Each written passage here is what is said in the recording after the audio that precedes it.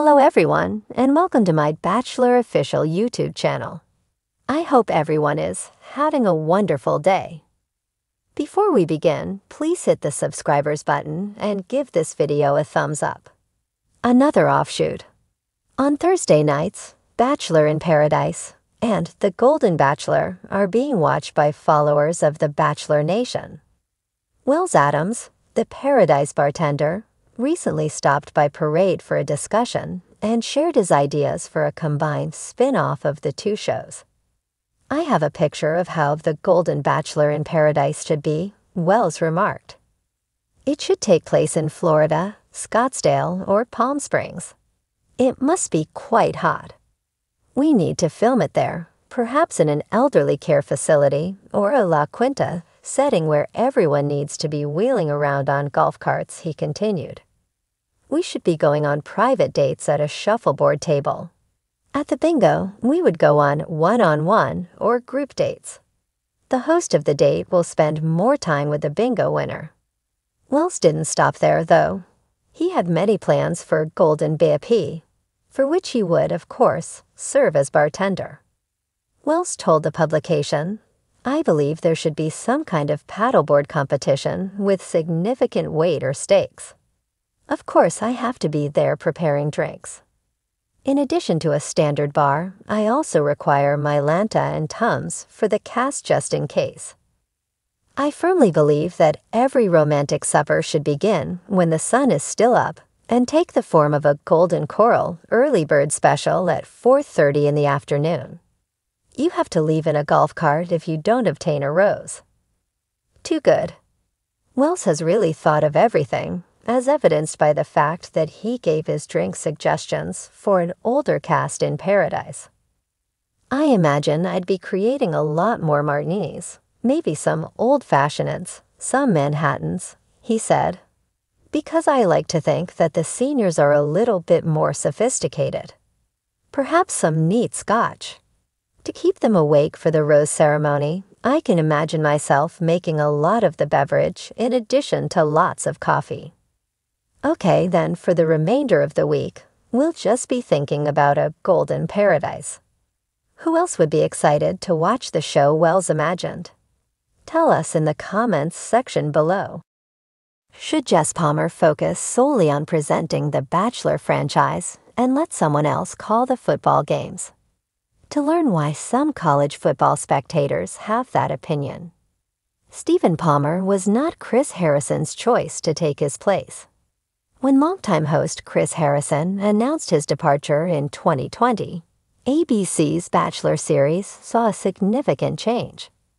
His support of season 25 participant Rachel Kirkconnell's alleged racist actions had caused public outrage, prompting him to make the decision. The network eventually revealed who would take Harrison's place after a year of interim guest hosts. Jess Palmer, the season 5 Bachelor, has been designated the new host of all franchised programs. This year, Chris Harrison launched a podcast. Harrison disclosed which Bachelor Nation alums were vying for his job during a recent episode of the most dramatic podcast ever. Wells Adams and Nick Viall, according to the former host, were vying for the lucrative hosting position. Harrison chose Wells Adams, the bartender from The Bachelor in Paradise. But it's evident that he had no influence because the network chose someone else from the franchise rather than Adams. Bond with Jerry Turner of The Golden Bachelor.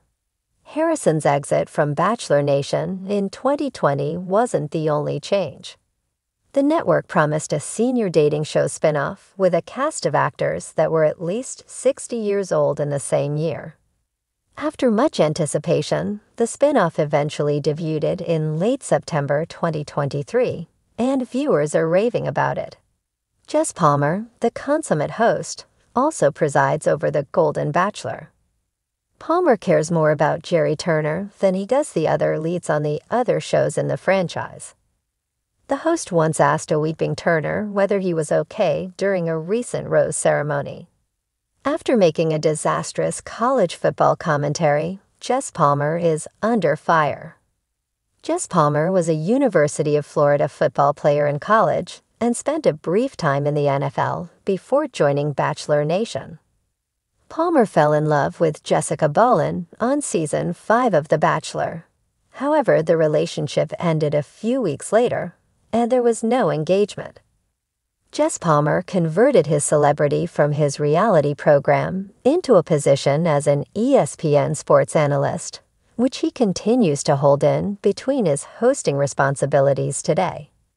He participated on the broadcast team for the college football game between Auburn and LSU over the weekend. Palmer's commentary upset many viewers who vented their frustrations on social media.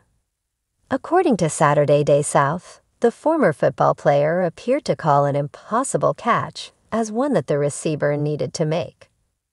According to the newspaper, football fans viewed Palmer's analysis to be either boring or annoying, and social media posts confirmed this opinion. One irate fan tweeted, "Hard to listen to Jess Palmer call games after he became the Bachelor franchise host." Others advised Palmer to continue with his other endeavors. Did you watch the ESPN game between LSU and Auburn? How did you feel about Jess Palmer's analysis? Please tell us in the comments. Star of Bachelor in Paradise Rachel Recchia addressed the internet criticism the program has been receiving. To express her ideas, she turned to her Instagram stories. She continued to express her confusion about the widespread animosity. To watch the video and hear what she had to say. Rachel Recchia addresses the criticism of The Bachelor in Paradise.